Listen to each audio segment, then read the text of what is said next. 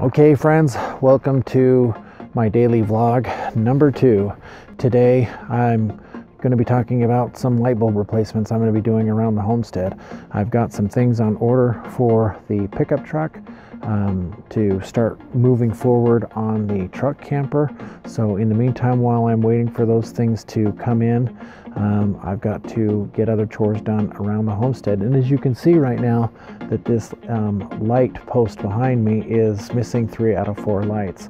So today I'm going to discuss the savings that we're going to be doing converting ourselves from fluorescent to LED. So stay tuned.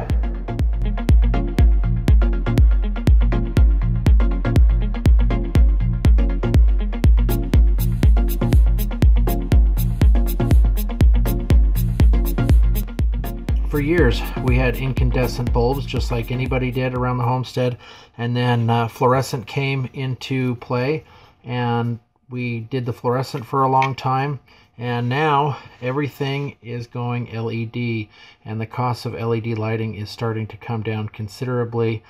Some of your local power companies will even offer you discounts for, you know, when you go to purchase these things. Sometimes there's rebates with your local power company, so it's good to check those as well. So I'm just doing a quick video today. I was curious on the watts that each of these pulled down. You know, the boxes, they tell you so much, you know, like, you know, a incandescent bulb pulls down 60 watts and a fluorescent pulls down 13 watts and an LED pulls down 9 watts.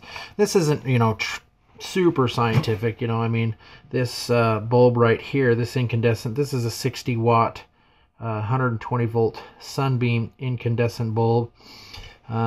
This one here by Fiat Electric, this one's a 13 watt. It's putting out 900 lumens and claims it's 13 watts. And then I have this new sunbeam LED which claims it's 9 watts, 800 lumens at 120 volts. So we're going to do a little bit of testing on these and see which one's, you know, the cheapest way to go. I'm pretty sure that the LED is going to win, so I'm super excited to start using these around the homestead. So we're going to start, you know, historically on this with the 60 watt incandescent bulb. We'll flip this baby on. My kilowatt, I'll put a link down below where you can get one of these. These kilowatts are pretty cool because it shows you where your power is.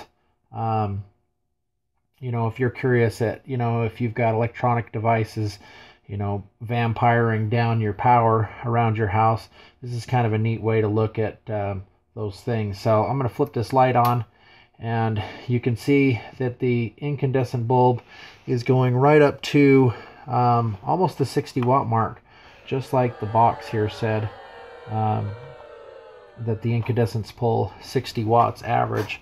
So that's a lot over time on your kilowatt hours. You know, those add up, and that's what you know, you multiply these lights by, you know, so many around your house, and they the nickels and dimes add up fast. So it was nice when we stepped away from the incandescent bulb and went to fluorescent. One thing too to note about the incandescent bulbs is they get hot. They put off heat. Sometimes people have used these in chicken coops, things like that, to keep their chickens warm, you know, because it does put off a little bit of heat. We're going to move on to the fluorescent light now and see how many watts it pulls. So we're going from incandescent at 58 watts. So years and years later, the fluorescent bulb came around, and the fluorescent bulb, you know, was a considerable decrease in wattage. As you can see here, we're now at 11 watts on the meter. One of the things about fluorescent lights is that they take a minute to get up to their full brightness capabilities. They do put off some mild heat, but nothing like the incandescent bulb. You know, the average lifespan of an incandescent bulb is 1,000 life hours, and then the fluorescents went to 10,000 life hours.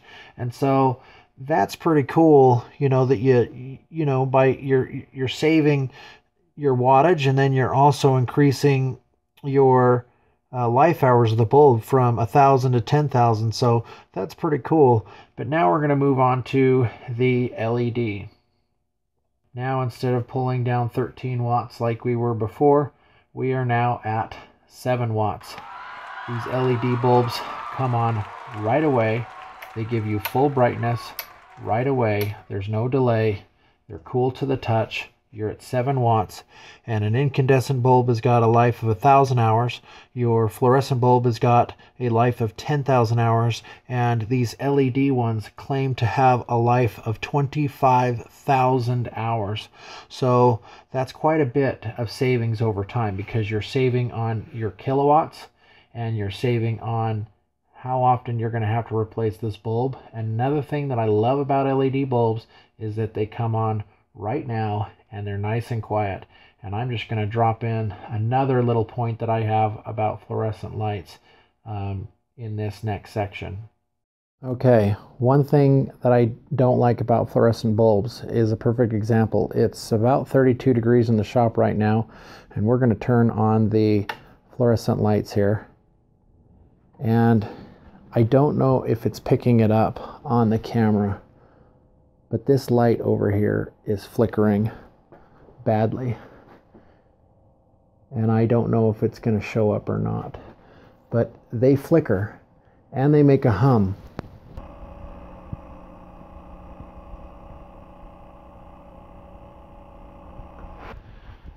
Can you hear that hum that's on there?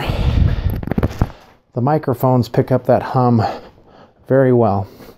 Now I'm going to show you where I replaced my fluorescent bulbs over my bench here. I replaced these with some LED bulbs that I had purchased from Costco, and I really like it, and I'll show you why. And listen.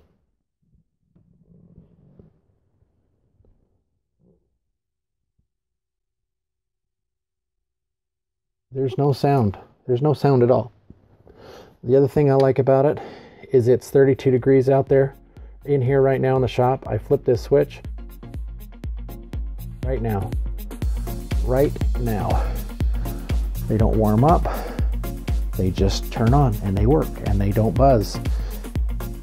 It's very enjoyable, and there's a lot of cost savings that I really enjoy with that too. So, you remember earlier when I was talking about your light bulbs add up? This yard lamp that we have has 1, 2, 3, 4, has 4 light bulbs on it. If you were running 4 incandescents, that would be 240 watts. If you were running 4 fluorescents on there, you would be hit or miss on 52 watts. And on the LED, you know, kicking around 8 watts times 4, now I'm at 32 watts. So there's a considerable amount of wattage savings there. You're saving a lot of wattage, and now you got to start counting up your bulbs. You've got 1, 2, 3, 4 bulbs there, 5 bulbs there,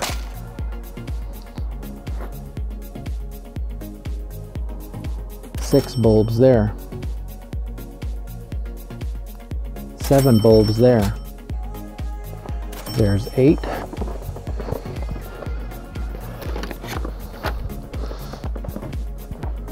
There's 9.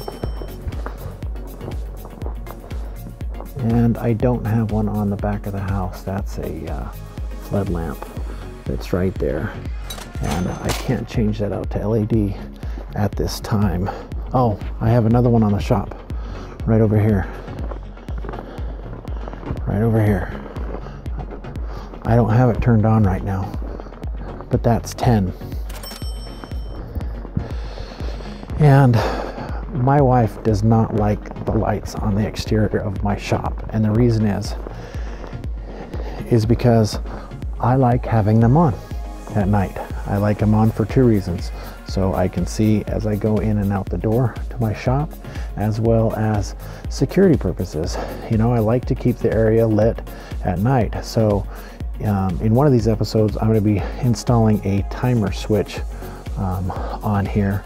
So once that happens, there should be a link up here somewhere to that. And I stand corrected. It's not that she hates the lights on my shop. It's that somebody forgets to turn them off and they're on during the day.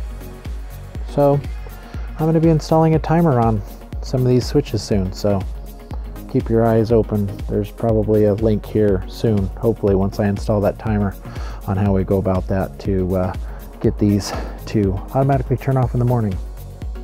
So that's 10 bulbs on the exterior. We haven't even gone inside the house yet. You know, I've got 10 bulbs on the exterior of my house that I'm going to get on timers.